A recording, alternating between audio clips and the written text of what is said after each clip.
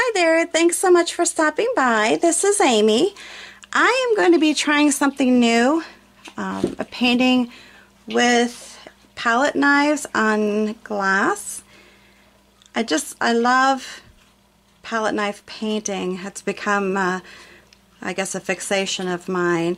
So I did this white wine glass using Wicker White, of course, one of my faves. Get it here. This looking like the opposite direction here. And then I used Licorice. And I have some Midnight in there. Now this particular, all these are folk art enamels, but this particular one is the multi-surface. The other two are just the plain enamel paint. This product is created by Plaid. And that's what I'm going to be starting off with. I'm going to be doing these glasses in parts because I'm going to try this by allowing this to dry before I go ahead and do the next layering, which would actually be putting the leaves and petals on. Of course, it's going to be a floral, which that's what I love.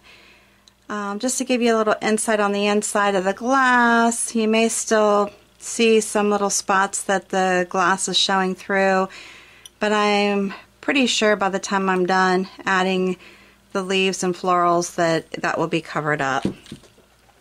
This is the palette knife I'm using. It's a number 3. Not really sure what all these are called. I probably should learn that, but anyhow, this is the one that I'm using.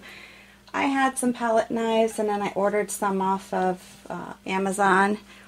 So as far as the brand goes, I just would recommend taking a peek at Amazon, seeing what they have. So I'm just going to get started here on this glass, and this again is just the regular enamel. Technically, when you do palette knife painting, you're going to be using some form of 3D paint, meaning that it's heavy body. With doing the glass painting, obviously I've got to stick with glass paint in order to do my creations because I want it to last and have good coverage and stay on the glass when people are using it. Figure that's probably a biggie, right? Now on these, because they're a little bit thicker, I'm not sure that I'm going to bake them. They might just have to do the curing by air drying. Not that I can't use them in less than 21 days, but it takes 21 days to be fully cured. And every paint has a curing time frame, and with the folk art enamels it's 21 days. But it is okay not to bake them. The main thing with baking, I think that does add some durability to the paint by baking them and setting them, but they're fine if you don't. And when it's thicker like this, I could try it, but if I end up liking the pattern that I'm creating, I'm not going to want to ruin it and take that chance. Because what you'll find will happen if you go ahead and you bake them, the thick paint can very likely bubble, and then your design is actually not so beautiful anymore. So I'm not going to take that chance with these. Maybe later on, if there's something I want to cover up, and maybe some old glass that I have and I want to cover up and give it a try. If you decide to try it yourself, please feel free to let me know how it worked out. But I'm just lightly touching the glass with this, and you might even find that maybe there's some smaller palette knives to use when you're using the glass if you want to give this a try. I just like the way it looks. I just like the muddled kind of design that doing the palette brush, not palette brush, but palette knives, produces. And this is like trial and error for me. This is actually the first set that I will be doing with this. So hopefully you'll stick with me and see how it turns out. And like I said, just because of the thickness of the paint, I am going to allow this to dry in between, and I don't really think hitting it with a hairdryer may or may not set it enough for me to continue on. I'm not going to take that chance either, because I really don't want there to be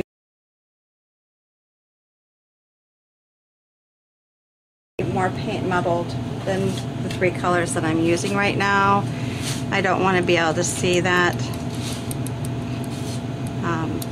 inside the glass. Not that really the inside of the glass is really a priority with this type of painting, but that's just my thing with this set, at least. You know, I might change my mind as time goes on, but we'll see. Again, this is trial and error, and this is something I recommend when you're trying to even come up with a type of paint that you like, because everybody's different and the style of painting that you do is different. It's not all the same. I have my lovely blue healer right now. She is in the other room tearing up a box, shredding everything that I received a shipment of wire, and for some reason she acts as though it's hers, and she's over there just shredding the heck out of it. As you can see, I'm just, you know, lightly tapping. I mean, you can go back over, you can add color to this if you think, ah, it's too dark. You might want to, you know, throw some more white in here. I just like just mixing it up, you know. And I'm not trying to have a precise edge on this at all. Now, if you want to tape it off and have a clean edge, that's awesome. Definitely with this process, I don't think you're going to get 2 that are going to be identical or even remotely identical. Like I said, you can take a peek in the glass and see if you've got any openings and just kind of tap on it from the outside when looking in. I really don't think that's going to be a big ordeal, you know, for the glass. Like I said, I think honestly, by the time it's all said and done, when you add the leaves and the florals and stuff to it, that's pretty much going to be covered. And if it's not, I think its coverage is pretty awesome. Like I said, they're not identical, not intended to be, but I do recommend if you're trying to make a set to kind of do them at the same time. That's why I decided to go ahead and do this video as I'm creating the sample, because I feel like I know from past experiences, if I kind of do a painting at the same time, they'll be more similar than if I do one now and then 10 days later do one. My chances are very slim that they're going to be even remotely close. So like on this, I'm going back through. Yes, I did add some white, but I'm going back through.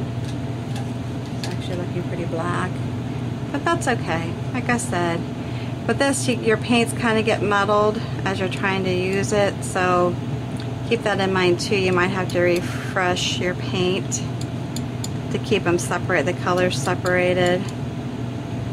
But it's okay, you know. I think it's an interesting look. And I'm trying to decide what flowers to paint on here. I've been watching, I might go with tulips. And I could have left the top of this, you know, actually had it come down a little further. Didn't have to necessarily have it come up so high, but that's pretty intentional too. And you can start it, you know, wherever you want.